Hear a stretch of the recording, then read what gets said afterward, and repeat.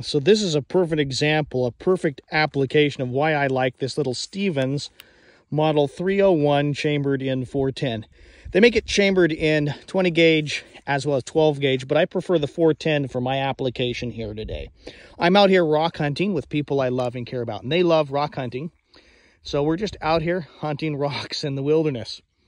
But I enjoy hunting, and what I like about this is lightweight and compact enough that I can throw it on my back with a set of shotgun shells on the sleeve there and hike around.